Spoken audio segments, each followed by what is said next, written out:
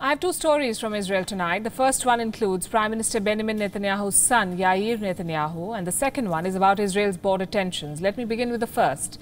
Yair Netanyahu, the 29-year-old social media savvy son of Israel's Prime Minister, is making headlines for all the wrong reasons. He wrote to us this evening. Here's a tweet. He said, "I love India, Jai Hind." The story behind it goes back to the weekend. On Sunday, Netanyahu Jr. tweeted a photo. It was a superimposed image of Hindu goddess Durga. Her many arms were raised with some indecent gestures. The caption read, "Know your place, you despicable people." This tweet was offensive. Many in India criticized Yair Netanyahu for insulting Hinduism. Some Twitter users did give him the benefit of doubt. They said that he may be ignorant about the Hindu faith, but overall the response was not in his favor.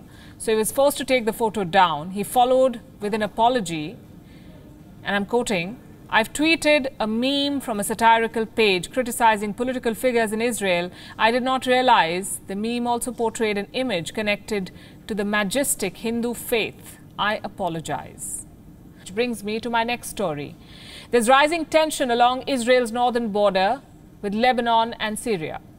Israeli forces have clashed with the Hezbollah. It is a Lebanese armed group funded by Iran.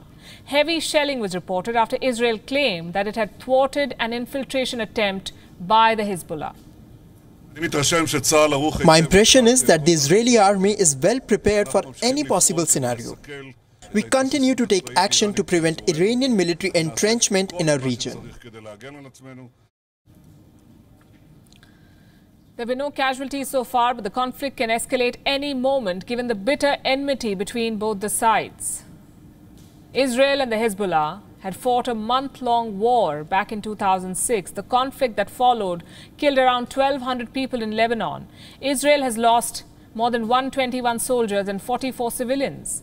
Israel's northern frontier happens to be among the most combustible fronts in the region. The recent flare-up comes days after a Hezbollah member was killed in an alleged Israeli airstrike.